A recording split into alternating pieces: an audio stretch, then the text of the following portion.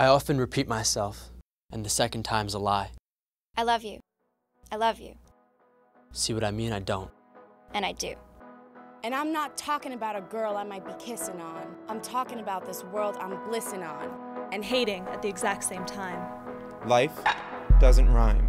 It's bullets and wind chimes. It's lynchings and birthday parties. It's the rope that ties the noose and the rope that hangs the backyard swing. It's a boy about to take his life, and with the knife to his wrist, he's thinking of only two things. His father's fist and his mother's kiss, and he can't stop crying.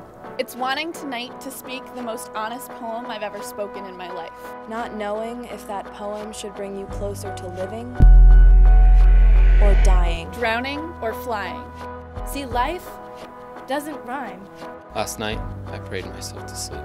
Woke this morning to find God's obituary scrolled in tears on my sheets. Then walked outside to hear my neighbor erasing 10,000 years of hard labor with a single note of his violin. And the sound of the traffic rang like a hymn as the holiest leaf of autumn fell from a plastic tree limb. Beautiful and ugly. Like right now, I'm needing nothing more than for you to hug me. And if you do, I'm gonna scream like a caged bird. See, life doesn't rhyme. Sometimes love is a vulgar word. Sometimes hate calls itself peace on the nightly news. I've heard saints preaching truths that would have burned me at the stake. I've heard poets telling lies that made me believe in heaven. Sometimes I imagine Hitler. At 7 years old. A paintbrush in his hand at school thinking, what color should I paint my soul, my soul?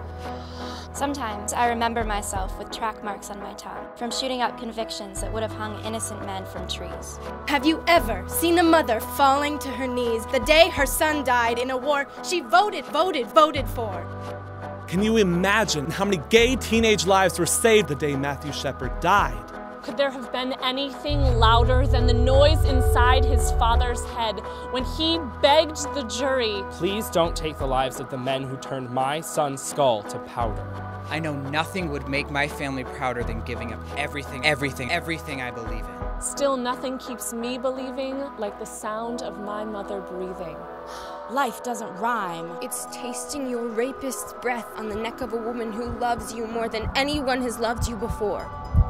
Then feeling holy as Jesus beneath the hands of a one-night stand who's calling somebody else's name. It's never feeling more greedy than when you're handing out dollars to the needy. It's my not eating meat for the last 7 years, than seeing the kindest eyes I've ever seen in my life on the face of a man with a branding iron in his hand and a beat-down baby calf wailing at his feet. It's choking on your beliefs. It's your worst sins saving your fucking life. It's the devil's knife carving holes into your soul so angels will have a place to make their way inside. Life doesn't rhyme. Still, life is poetry, not math. All the world's a stage, but the stage is a meditation mat. You tilt your head back, you breathe. When your heart is broken, you plant seeds in the cracks. Then you pray for rain. And you teach your sons and daughters there are sharks in the water. But the only way to survive is to breathe deep. And